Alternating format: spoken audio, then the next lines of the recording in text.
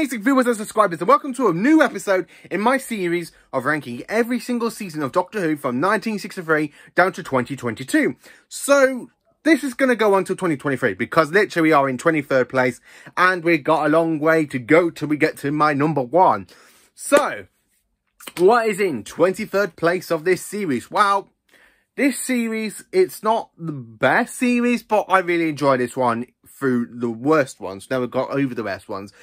So in 23rd place, it is none other than Doctor Who Season 11 from 1973 to 1974, starring the great Jon Pertwee in his last ever season as the third Doctor. And of course, we are saying hello to Elizabeth Sladen as Sarah Jane Smith. Also in this season, we are saying goodbye to the Unit family, technically, even though they are like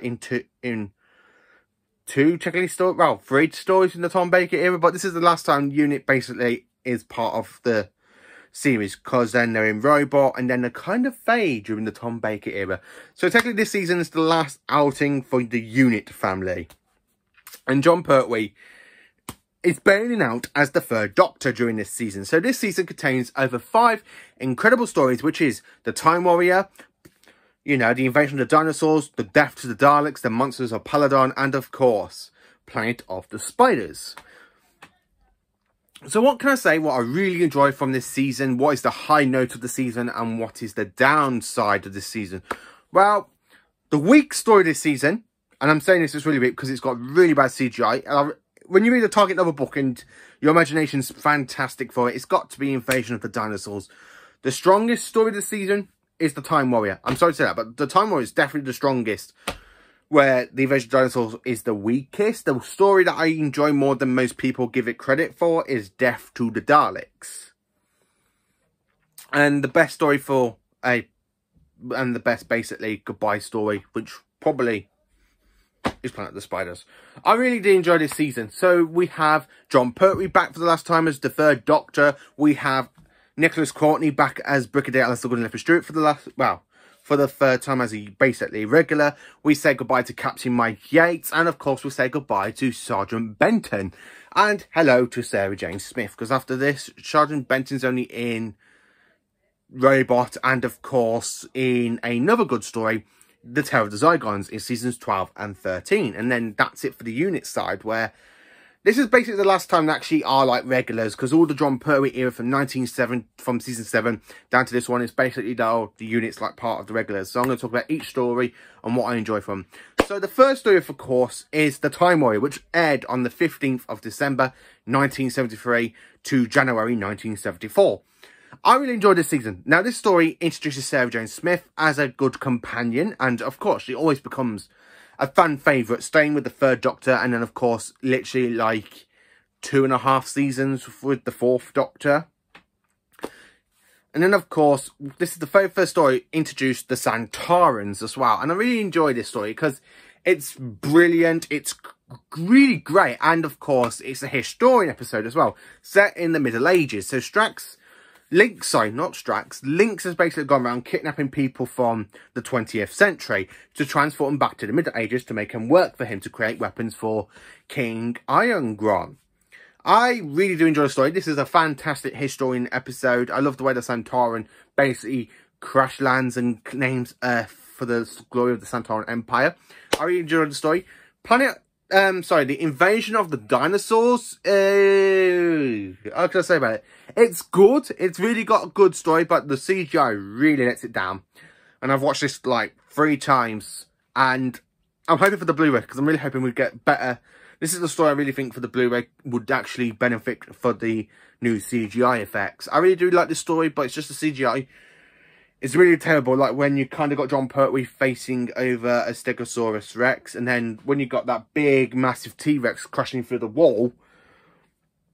Yeah, that's just bad. That is just bad. Now, this is a good Unit story. I do kind of like the storytelling in this, because Captain Yates, who we all know and love from season 8, basically betrays Unit and the Doctor and the Brigadier, and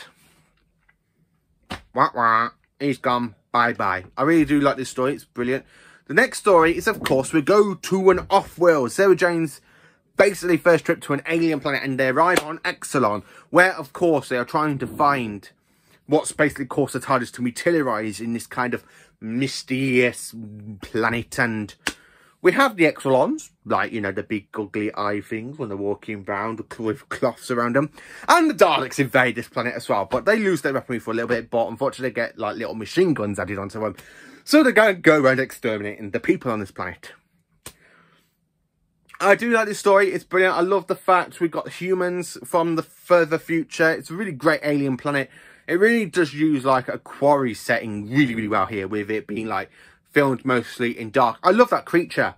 I don't know what it's called. The big alien creature that hides in the lake. And when the Daleks come out and they literally shout, exterminate, exterminate. And the creature literally just goes into the Dalek casing and it blows up when the Dalek basically drowns.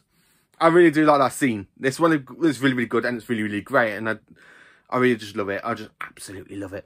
So, and then the next story, of course, we go back to Peladon from season 9. And where the Doctor and Joe basically met Kim Peladon, we basically meet his daughter. So basically we go a little bit more further into the future, where the Ice Warriors have gone back to their old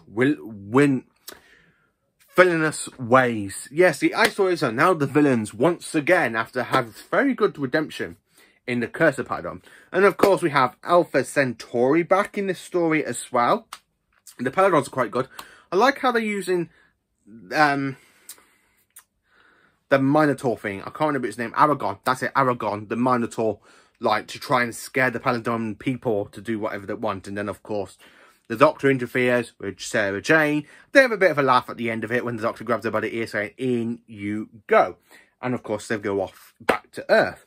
But I really do enjoy this story. It's a great way for the Peladons. And I do like the Ice Warriors. Because, again, they go... It was pretty cool that we've kind of seen them go into more of a nice, good way in the Curse of Peladon, but for them to backtrack back into their villainous ways that they were in during the Troughton era, brilliant. I have to admit, absolutely brilliant. And then, of course, the last story of the season is, of course, Planet of the Spiders. Set on 2 different alien planets. We are, of course, Earth in modern day, and, of course, we go to Metebelis 3 yet once again since season 10 in the Green Death. Now, what's going on with this story? Well, we've got a big giant spider that wants the crystal that the Doctor took in the Green Death. It's literally found a way to hop back into Earth's history to try and find the crystal, which is basically the Doctor, because it gives it to Jo Grant. She sends it back to him.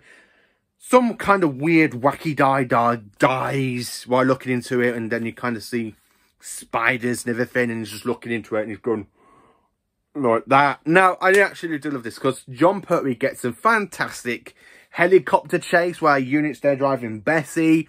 He jumps into the Humobile, goes after Lantern, and then, of course, we have an epic boat chase. And, of course, because of the spider on Lutton's back, he manages to jump from the boat back into the mosque sort of thing. Is it the mosque? No. I can't remember the bloody name of it, I'm sorry. But I also do enjoy that story. I really do. I love the way how we kind of have another Time Lord. And is, of course, this one the Doctor really got on with, because it turns out to be the actual Time Lord that the Doctor met on a mountain on Gallifrey. And he actually taught the Doctor to be, you know, the way the Doctor should be.